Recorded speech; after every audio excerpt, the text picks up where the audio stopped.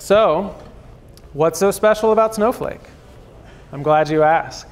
But first, a not so brief database family history. All right, so this is the family tree of DBs. You may not know there is one, but this is the family tree.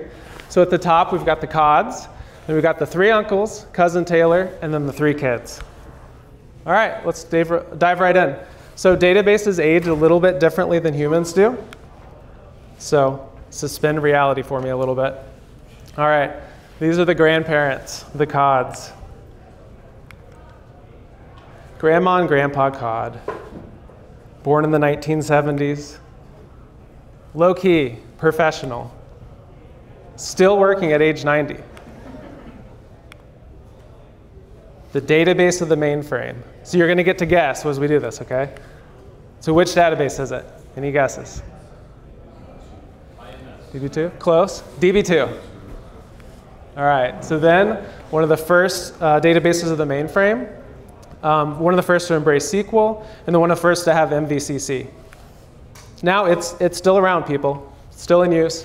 Columnar storage, high availability, clustering, AI support, SQL, NoSQL, et cetera. So still in use for those of you who are not part of that ecosystem. All right, so these are the uncles. This is Uncle Larry. Everybody has that rich uncle, right? 1977. All right, we'll get to the personality in a minute. Claim to fame, the best relational database money can buy if you have a lot of money. All right. So imagine you combine this with something like that. Something like that. He's not a guy you want to owe money to, OK? Any guesses? Yeah. All right, the red eye. All right. This is Uncle Billy, born in the 1980s. Personality, sweater vest, former encyclopedia salesman. This is really excited about computers now. All right, claim to fame, one of the most widely adopted databases with closely coupled reporting and BI. Any guesses on that one? Billy, nice. All right, one of my favorites. This is Uncle Burke. We think he was also born in the 80s, we're not sure. Whoop. So timeless. He's that health and exercise enthusiast. He's aged like a fine wine. Truly open source, with almost all the benefits of a much younger database. All right, there's a hint in the picture. Any guesses? Yeah, nice. All right, also one of the first for MVCC, really unique approach to write-ahead logs, making streaming and clustering and point-in-time recovery much easier. NoSQL data, like HStore, JSON, PG crypto. All right, cousin Taylor. Born in the 2010s. Personality, a child star. You know, like one of those ones on the Disney Channel. Claim to fame then, the most popular backend database of the internet. Think WordPress. Now, previously most popular database of the internet. She started hanging out with the wrong crowd.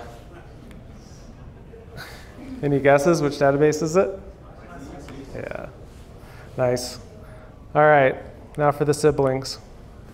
This is Jeff, born in the 2010s. Personality, he's strict, he's a little structured, not the most flexible. Claim to fame, one of the first popular cloud data warehouses. Oh, there he is. So Jeff's working on his flexibility. He's doing a little bit of goat yoga there. All right, which database is it? This one's harder. Oh, that would have been a good one. Redshift. So not quite as flexible with some of the unstructured data types. Consistency on data loads is best. Still some server management required. All right, future Redshift ML, AI models. And they still are adding new features and very much a viable option. All right, this is Jake. 2010s. Here's a little hint. He's a cool guy. Up on the latest trends. A few hidden talents. One of the first serverless, fully managed data warehouses in the cloud. Yes, there are still servers, just you don't have to manage them. Any guesses on that one? Which database? Ah, everyone did. BigQuery, all right.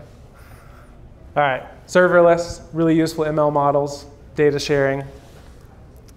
The future, you've got Google Vertex. This came out recently, using LLM models with your BigQuery data. Summarize data, search data, do semantic analysis. All right, so this is Thea, born in the 2010s as well. Young and famous, yet somehow pretty mature. She's the kid your parents text you about with their latest accomplishments. You go to your grandparents' house and there's like a news clipping on the refrigerator. She's that kid, but she's pretty cool, so you can't hate her. All right, database of the modern data stack. Oh, there she is on a recent adventure. Any guesses on this one? Great. All right. So data management and storage, serverless with separate compute and storage, available on all 3 major cloud platforms. No cost, 0 copy data cloning, which is awesome if you've ever had to move databases around. And then some really cool, unique features around unstructured data, time travel, as well as data sharing. All right, so then at the Snowflake Summit this year, announced a partnership with NVIDIA using LLMs, again, for that summarized data, search data, semantic, all the different things you can do with a chat GPT, but with your own curated data. 3 other really cool things. Snowpark with Snowflake containers is going to be awesome. Think Docker containers, but in Snowflake. Snowflake acquired Streamlit about a year ago, so that's another really cool thing for their ecosystem, and then there will be like a marketplace app store. So in summary, Snowflake integrates with everything. This is a couple years old, but that's the full data tooling landscape, and it's absurd. It's 5 times as big as it would have been, just a couple years ago. So just a couple examples. You've got dbt, Talon, Fivetran, ETL tools, Synthesis, High Touch on the Reverse ETL. You've got your data science notebooks and your orchestration like Airflow or Dagster. Your data quality and observability, Datafold, Metaplane, a lot of different people in that space. And then governance and cataloging. Here's a zoomed in version of that as well.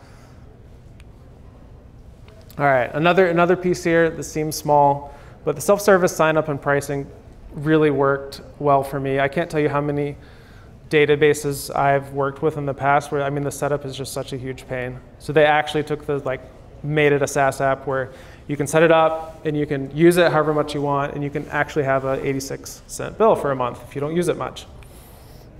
And then lastly, the native apps, Streamlit. Snowpark is another feature where you can run Python or other code actually on the database engine with your database in Snowflake. And then LLMs in their marketplace. You can see here there's like a packaged app store where you can run apps on Snowflake. And then there's also a marketplace, which already has several hundred entrants.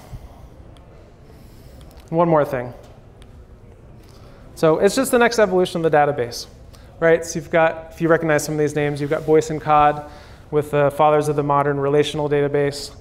You've got open source solutions like Postgres, MySQL that came along. You've got Redshift, which is just a fork of Postgres originally. And you've got Snowflake, which ironically enough, 2 of the members of Oracle went and started Snowflake. So it's all interconnected, and my prediction for the future, it's going to be snowing for a while. All right, thanks guys.